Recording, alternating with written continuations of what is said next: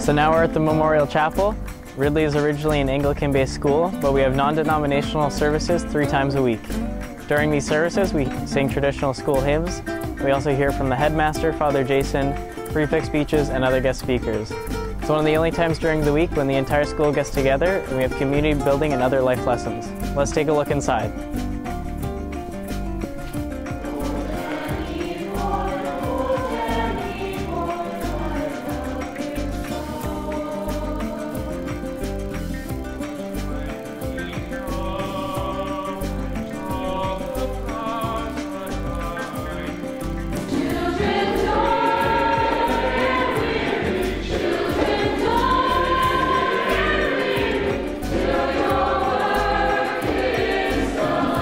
That night was the beginning of a beautiful friendship because, believe it or not, today, Big Daddy K, or Kier, how he's more commonly referred to, is one of my best friends. If I let the poor first impression get the better of me, I would have missed out.